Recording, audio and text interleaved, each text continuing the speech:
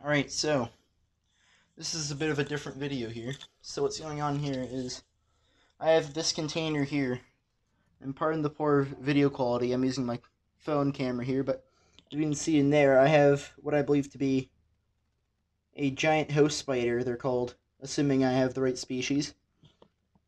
He's inside this container here. He is wild caught, but as you can see, he does have a nest/web there.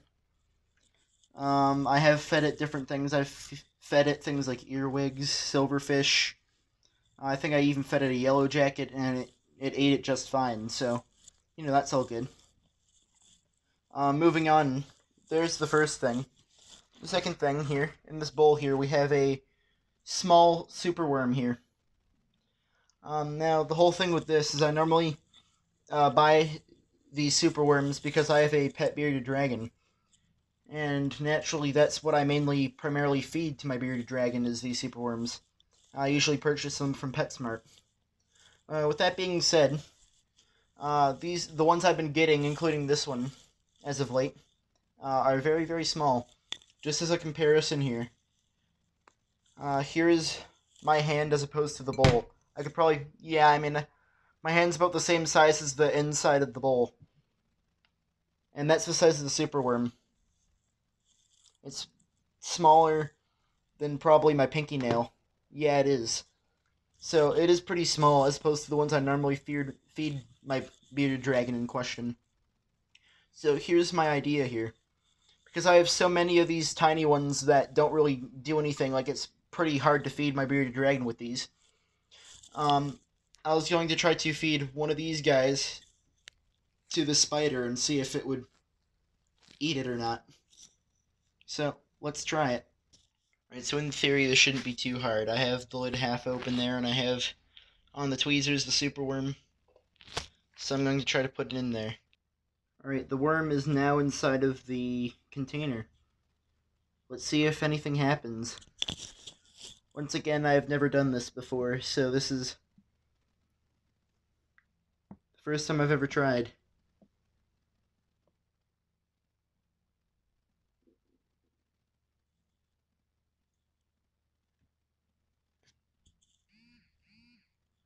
Alright, so as of right now, the worm is currently just trying to dig a hole, and the spider is just sitting in the same spot.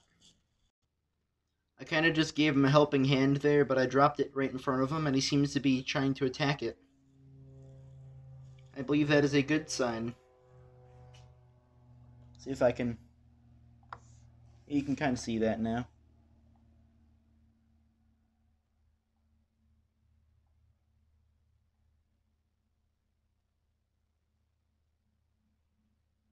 Alright, yeah, he is indeed biting it. That being said, hopefully it'll be a good snack for him. If he indeed eats it and it's all good, that's cool. If not, well, that's okay. I mean, he is indeed a wild-caught spider. That being said, albeit this is a poor quality video and all that, I'd like to say thank you for watching. And if you want to see other things like this, I got not just this guy. I don't know if it's strange or not. It's a bit of a hobby of mine where I collect different spiders and stuff that I can find locally where I live. So I do indeed have more than just this guy here. So if you'd like to see anything similar to that, then feel free to comment and like this video. And ask and you shall receive. Anyways, thank you for watching, and have a wonderful day, as this guy hopefully starts eating.